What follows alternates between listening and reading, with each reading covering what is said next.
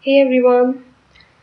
In the previous videos, I explained how to add constraints while creating a new table, and in another video, I explained how to add constraints to the new columns while creating the new columns in an existing table. You can click on the links given in the description below, and today's lecture is about how to add constraints to the existing table and existing columns. That means we already have the table, we already have the columns, and we want to add constraints later. So how we can do this? I already have one table, that is bank customers.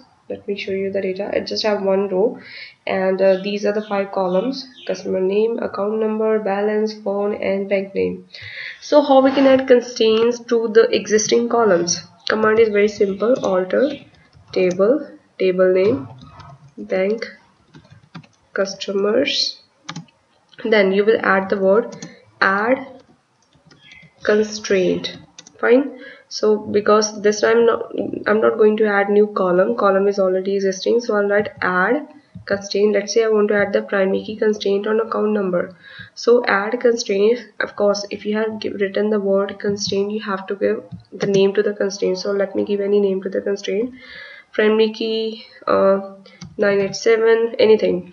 Fine. So next is the actual name, that is primary key, and in the bracket you will mention the column on which you want to apply this constraint. Let's want to apply this constraint on account number. So the semicolon, execute. And got the message table order and want to check it. So let me apply the describe command. Since it already has been executed, so I'll comment it. Describe the table name, that is bank customers, execute, and not null has been added with the account number, and you know the primary key is the combination of not null and unique. So the one is done. Now how to add another constraint, unique constraint. Let's say I want to add the unique constraint on let's say phone number. So I'll add alter table name, add constraint, same as earlier.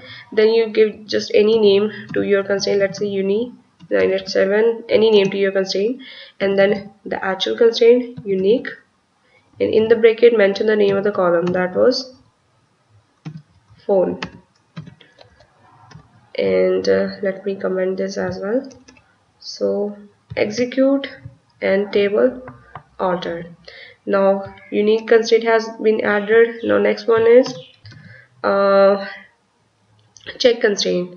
Okay, I want to check my table first, so I'll write it over. Let me comment it first. I want to check the table column names. Okay, so I want to add the check constraint on balance. That balance has to be balance has to be greater than 500, and account number has to be less than something.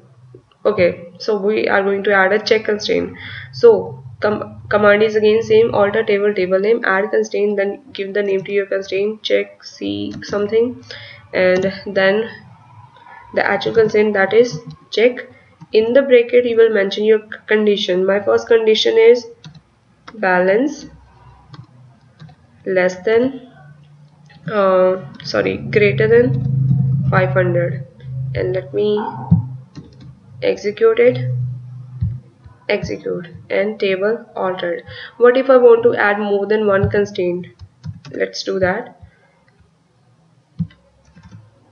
And I want to add the constraint that altered balance. I want to modify this constraint, and I want to say that add constraint, let's say another constraint, check is balance greater than 1000. I want to modify it. And bank name, bank name in ICICI, comma PNB, comma SBI. So I want only these three values could be inserted in bank name no other value could be inserted in bank name. Fine. So this is the condition that this is the check that I have applied. So let me close the check bracket. So if I put semicolon here, execute, and oh, it was a comment. My apologies. So execute. It says table altered. Now you got the new constraint. So you can add any number of conditions in your check constraint. So we are done with the primary key, unique, check. Now talking about the, now let me comment it because it's already been done. Next one is your default.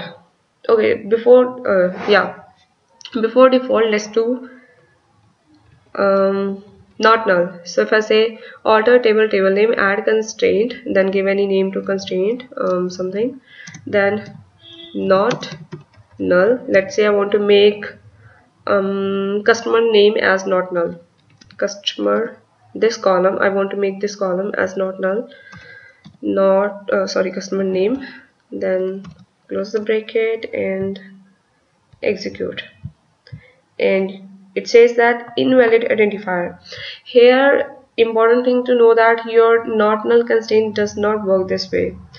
So what alternative do I have? What I will do, I'll modify this column, modify, then the column name, that was customer name, and at the end I'll give not null. And if you click on execute, table altered. So your, keep this in mind that your not null constraint will not work in this way using add constraint keyword.